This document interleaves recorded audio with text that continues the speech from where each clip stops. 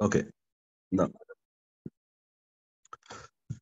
last time we were discussing about graphs. Let's continue from the same point. We drew some of the graphs, if you remember. There were three different cars, and the data were given, and then we drew all these graphs, and then we saw how graph the curve of the graph explains not only the quantity but the change of the quantity, and they are two separate things. Okay, a quantity can be increasing with a decreasing change, a quantity can be increasing with an increasing change, and a quantity can be changing with a, or quantity can be increasing with a constant change. Now, let's discuss graphs in general. Graphs. So, and in physics, we have to deal with many of them. So let's discuss what is common for all of the graphs. So let's say if this is a Cartesian plane, x-axis and y-axis, this is the origin, this is x-axis, this is y-axis.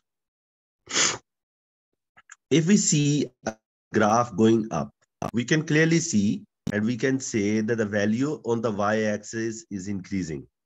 For all these three kind of curves, we can say the quantity on y-axis is increasing. And if we see a horizontal line like this, it means quantity on y-axis is constant. And if we see a graph coming down from left to right like this, it means the quantity on y is decreasing. This is also a decreasing y. This is also a decreasing y, decreasing y, decreasing y. Now, that is very simple. That is something that you can just look and understand. Some other things are explained by the gradient of the graph. Now, what is gradient? Let's see if this is a graph.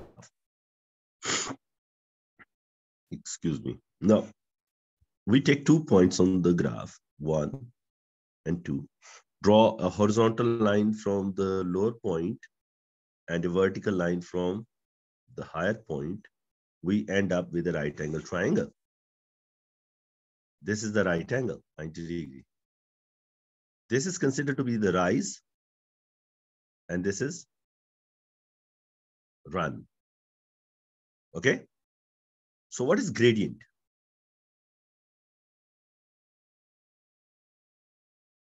Equals to rise divided by run. Now, gradient is rise divided by run. Everybody knows that. That is a very common formula. And some math students, they also know that the gradient is rise over run.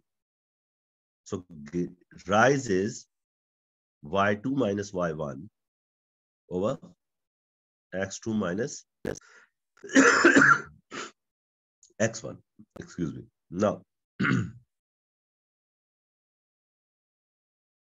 what sense does the gradient give you?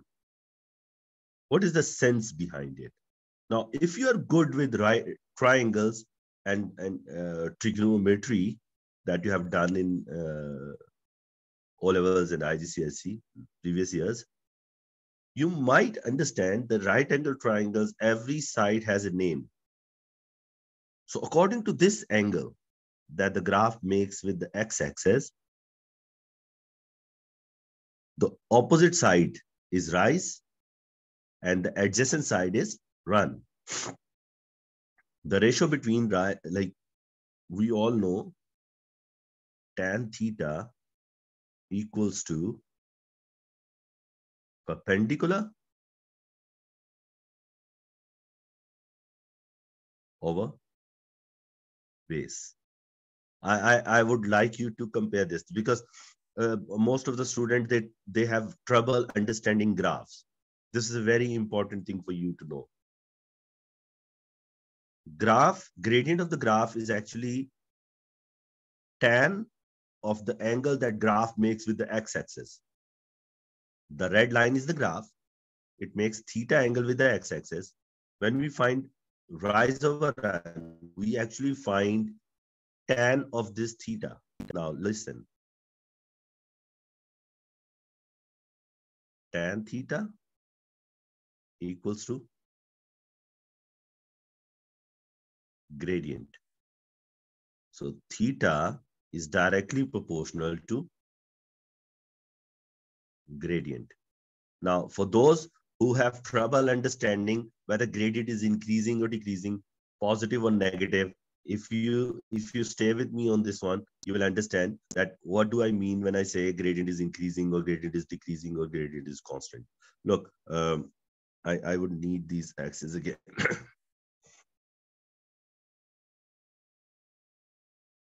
Let's say this is example 1, example 2.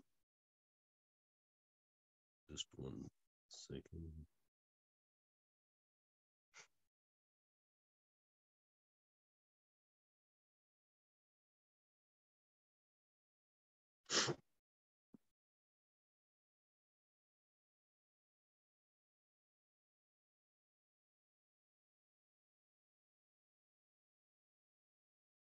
No.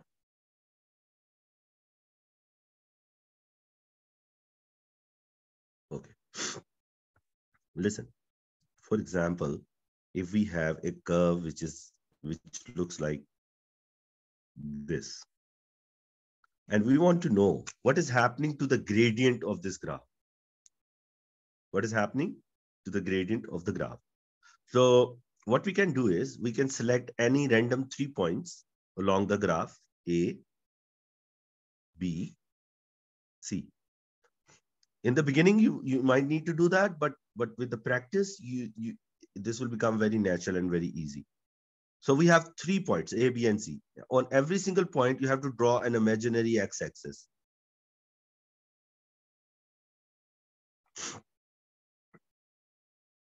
Okay. Now look, this is angle at A. This is angle at B. This is angle at C. So what is happening to the angle of the graph with the x-axis? Like, for example, if you draw tangent at B and tangent at A and tangent at C and compare the angle with the imaginary x-axis, you can clearly see the angle is increasing. So it means gradient is increasing and positive. Now, similarly, if we have a graph which is like this,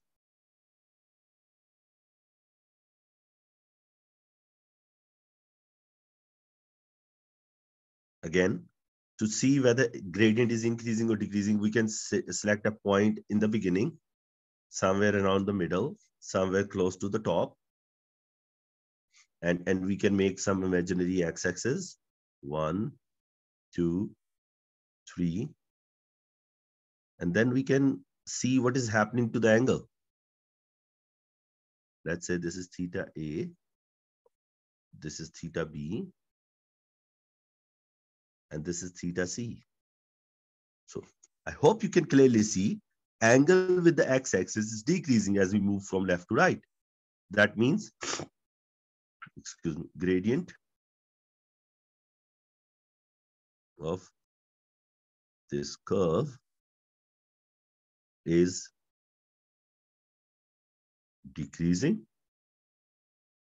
and positive.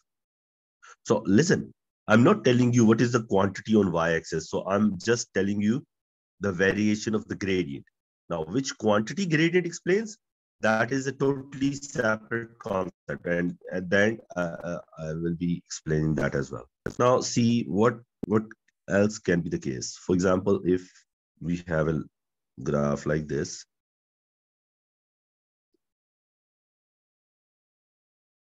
a straight line. So what we do is we select any 3 points, A, B, C. We draw imaginary x-axis, and you have to do them in your head. You don't need to draw them on the screen or on the paper. You can just draw them in your head and see that what is happening to the angle now.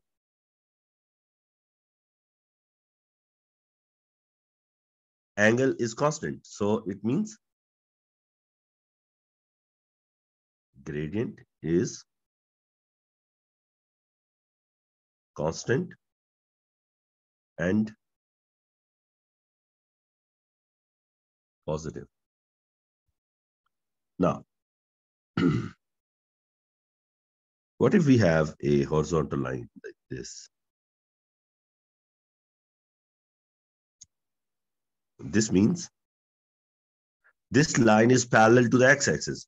So the angle with the x-axis is 0. This line is parallel to x-axis, so angle from the x-axis is 0. Gradient is 0.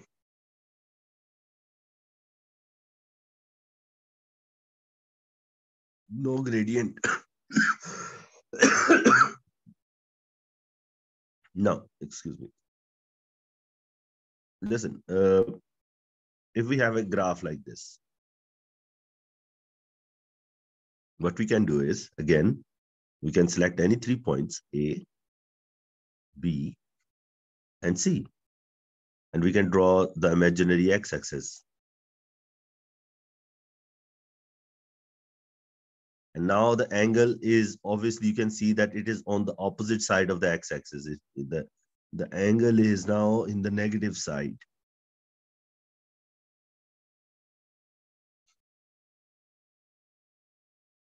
So we can see that the angle is increasing, but it is negative. So gradient is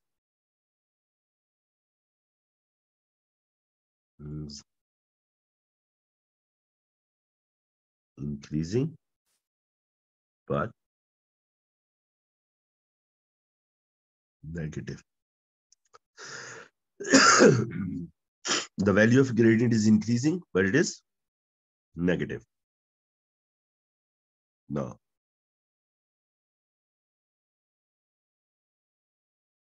this is another possible curve. So we do the same thing here. This is A, this is theta A, this is B point, this is theta B point, this is C, and this is theta C point. So gradient is negative and decreasing. Okay. Now, this is all about the curves that we can see. There can be negative constant as well. I did not draw that, but I hope after understanding these, all these, that would be very easy to understand. Now, important thing. What quantity is represented by the gradient of the graph? Listen.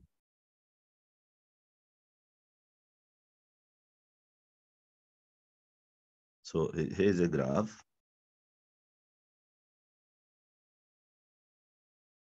This is quantity on y-axis. This is quantity on x-axis.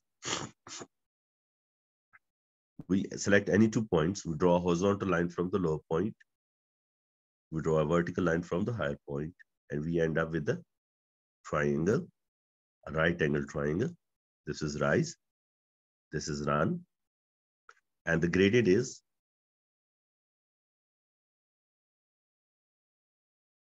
rise divided by run. This is a point where you have to pay attention a little bit more. Rise is taken as y2 minus y1. So rise depends on the values on the y-axis. This is the rise. So rise comes from y-axis. Where does the run come from? So run comes from x-axis. So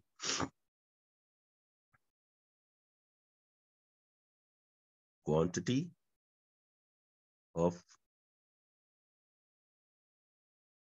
gradient is equal to quantity on y-axis divided by quantity on x-axis.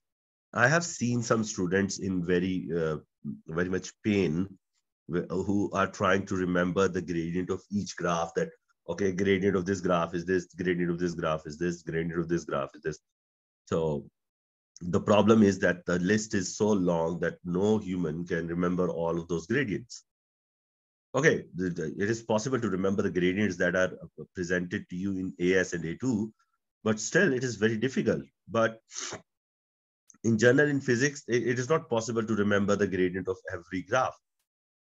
So this is a concept that you can keep with you, so you can find out the gradient of any graph.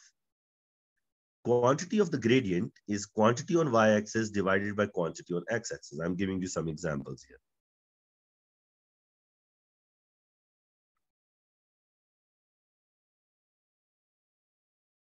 Let's see. Here we have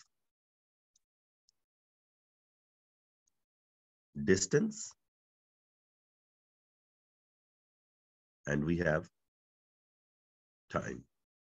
So there is a graph. In this case, when we will be doing gradient, we will be doing rise over run. But listen, the rise will be a distance and run would be a time. So in this case, gradient will be rise over run, distance over time, which is a quantity.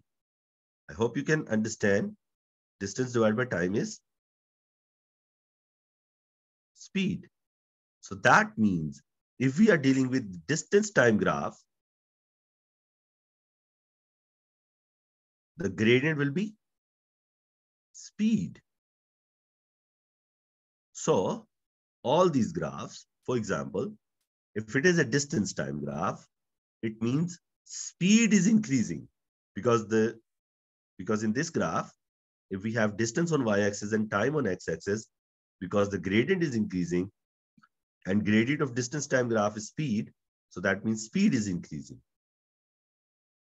Now, if this is a distance time graph, we can see the gradient is decreasing. It means speed is decreasing. Gradient is constant, so speed is constant.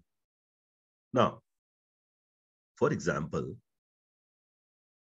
if this is velocity and time, in this case, when we do rise over run,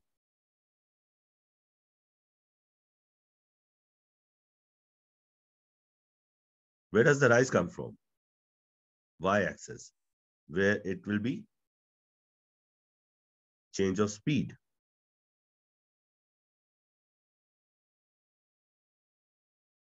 Divided by run, change of time. So what is change in speed divided by time? What is V minus U over T? Oh, V minus U, rise over run. That is A. So listen, if it is a velocity time graph and we are finding its gradient, then gradient will be acceleration. Gradient is acceleration. Look, for example, if this is a velocity time graph, now you cannot say the speed is increasing. Speed is increasing, but there is another thing that is increasing with speed. If it is a speed time graph, then you can also tell the acceleration is increasing because the gradient of speed time graph is acceleration. So although the speed is increasing in this case, but acceleration would be decreasing if it is a speed time graph. Speed is increasing and acceleration is constant. Speed is decreasing and retardation, deceleration is decreasing as well. Speed is decreasing, but retardation is increasing. Speed is constant. Acceleration is zero. There is no change of speed, so there is no rate of change of speed as well. So these are the basic concepts that we need to know for speed angle. Now, one graph that you haven't done right now, till now, is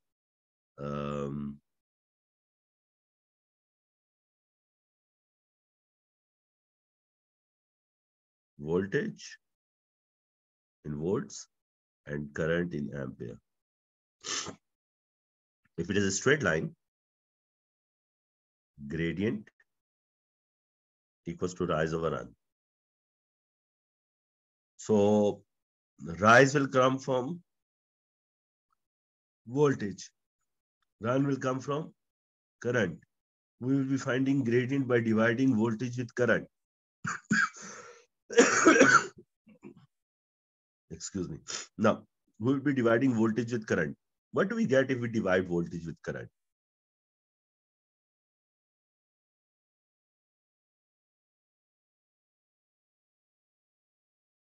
Electric resistance. So that means in this case, the gradient will be resistance. So these are some examples. There can be many more. So wherever you're confused and you don't remember that what quantity is represented by the gradient of any graph, what you have to do is you have to divide the quantity on y-axis with the quantity on x-axis. And that will give you the quantity of the gradient.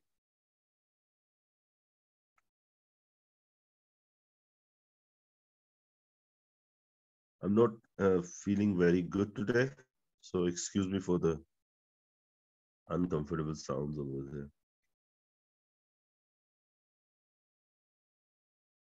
Okay.